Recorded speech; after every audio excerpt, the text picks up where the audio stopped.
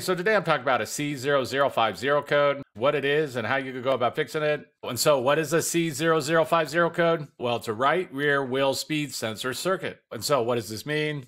Well, each wheel on the vehicle is going to have a wheel speed sensor that's reporting back to the computer how fast that wheel is moving. And the computer can use this information for different things. For example, the anti-lock brake system. The computer can use this wheel speed information to adjust the anti-lock braking system.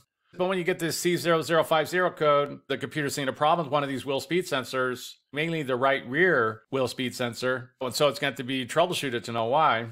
One thing to note about this code is that there can be subcodes, which can, in some cases, help you find out what the problem is. For example, right here, this 18 is going to be a low signal amplitude, which means that the signal is really weak or just erratic or something like that. These subcodes can be manufacturer specific, but if you do get a subcode, they can sometimes help you find out what the problem is. And so what would be some possible causes of a C0050 code?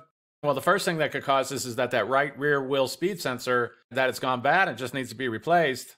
There's some different ways to go about testing these wheel speed sensors. There's some good videos on that. I've made videos on that. I'll put a link in the description box below if you want to check that out. But the first thing that could cause this is that wheel speed sensor has just gone bad. The next thing that could cause this is that the wiring going to that speed sensor, that there's an open, there's a short, there's a blown fuse, something like that. So if you can go up around those wires, check to see if you see any damage or anything like this. You can also get a multimeter along with schematics and check the wiring, because the next thing that could cause this is that there's some kind of issue inside the wiring.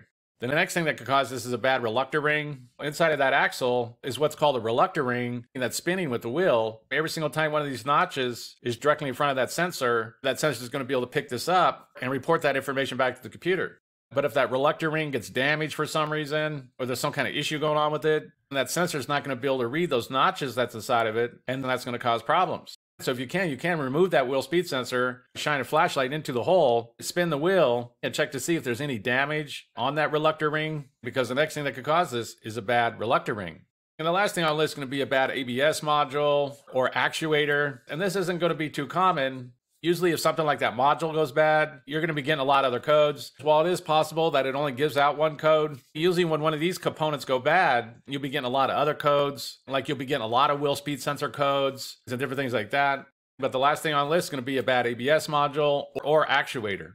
And so that's basically it. I just wanted to give a basic overview of how you go about fixing a vehicle with the C0050 code. If you have anything to add, please comment down below. If you have any questions, ask me and I'll try to answer them. If this video helps you, please click like, please click subscribe, and have a good day.